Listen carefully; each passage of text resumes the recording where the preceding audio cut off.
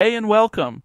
In today's video, we're taking a look at how the 3i G10 Plus and the iRobot Roomba 205 perform. Both robots actually come from the same ODM manufacturer, PICEA, formerly known as 3i Robotics. So I thought it made perfect sense to compare the two directly in one video. We'll start with my 3 test carpets, which were dirtied using certified test dust, and for the doormat I also added a spot of sand. When it comes to cleaning performance, there weren't any big surprises here, quite the opposite of what we'll see later on hard floors, but more on that in a bit. The maximum suction setting with carpet boost enabled if possible is used in my test. Cross-pattern cleaning is used for all carpets if possible, except for the red dense carpet since it negatively affects the cleaning results. Let's start with the red carpet and its very dense pile, which is difficult to clean. In the iRobot universe, with which we also first compare the G10 Plus due to the ODM, both robots are among the worst tested, with the G10 Plus falling significantly short. The results of 10 and 24% respectively after 14 cleaning cycles are really poor. Accordingly, they aren't enough to place them in my current top 7 for this carpet, and the robots fall significantly short.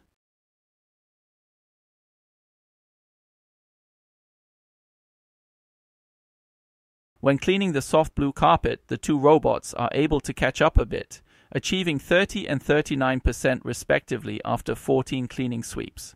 The G10 Plus, with its 39%, is somewhat in the middle of the pack, but is still far from the level of a Roomba 980 or Roomba S9. Compared to the current top 7 for this carpet, the two robots don't clean this carpet particularly well either.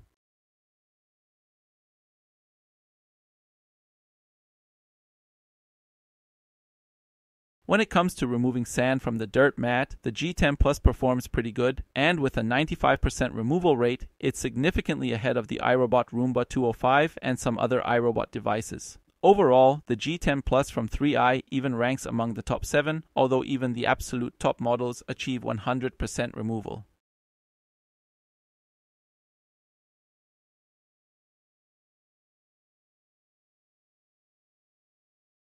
When it comes to the more difficult to remove test dust, things aren't quite as rosy for either robot. With a 44 and 46% removal rate after 7 cleaning cycles, both robots perform rather poorly in iRobot's internal comparison, and compared to the current top 7 for this test, they fall significantly short.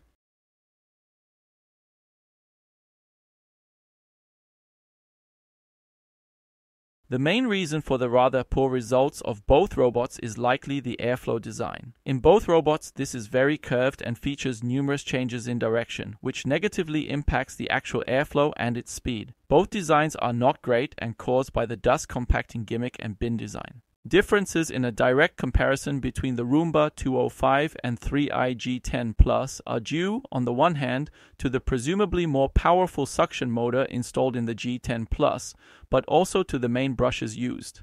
The Roomba 205 uses a rubber brush without a textured surface, while the G10 Plus has a combo brush.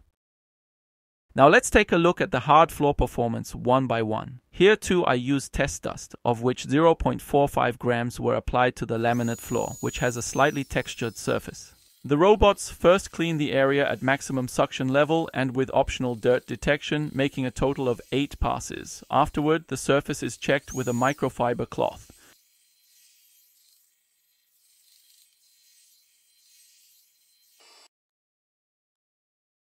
As we can see here, the surface is still very dusty.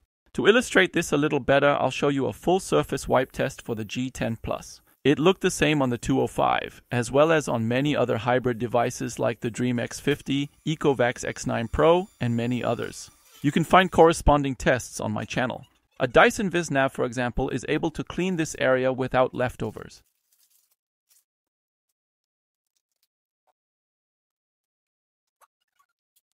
Robots with a mopping function clean the surface twice more in mopping mode after the 8 cleaning strokes if the surface isn't clean.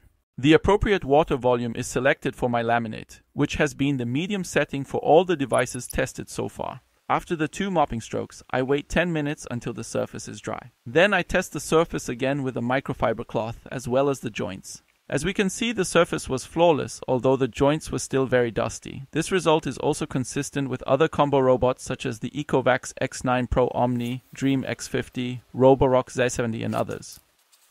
Now I ran the same procedure on the iRobot Roomba 205, and here I got a result that truly surprised me. The surprise, however, wasn't in the vacuum's cleaning performance, which, as expected, was just as poor as with the 3i G10 Plus and many other devices, and as we can see, left the area very dusty.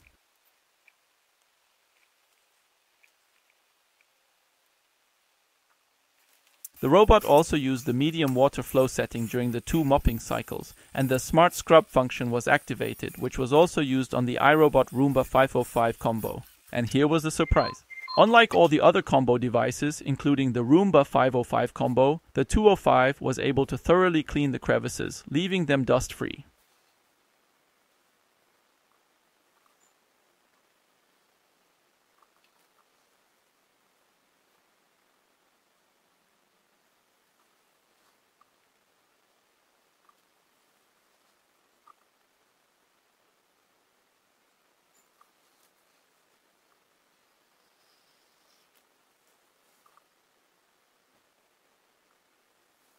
Of course, I repeat these tests, as well as all my other tests, at least 3 times to validate my results. Wiping with the Y pattern always produced the same results. If you deactivate this, the wiping performance actually deteriorates, and the 205 was no longer able to properly clean the joints of the test dust.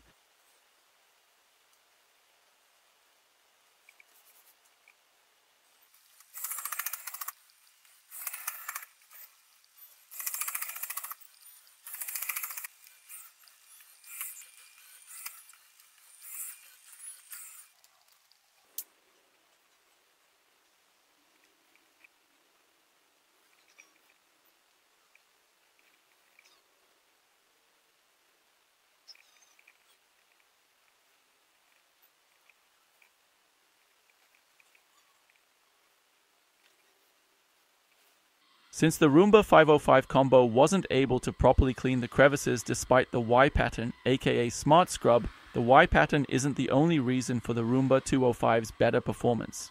Weight distribution, contact pressure, and the structure of the mop pad likely also play a role here. However, it's interesting to see how this simpler mopping function outperforms all the current hyped mopping functions in this test, which is also mastered by really good vacuum-only robots. The Y pattern isn't a unique selling point or a groundbreaking new invention. The iRobot Brava Jet 240 already used it. Various other combo robots like the Shellbot SL60 use it. And interestingly, the current new Roomba 705 combo does too. I'm very curious to see how this robot performs in this test.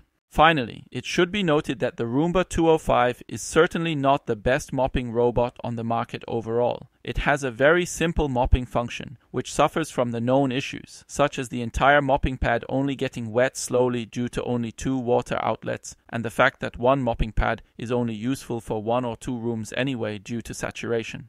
The dirt compression function is a gimmick on both robots, as it also compresses the dust in the area of the filter intake and makes cleaning the bin more difficult due to the design compromises.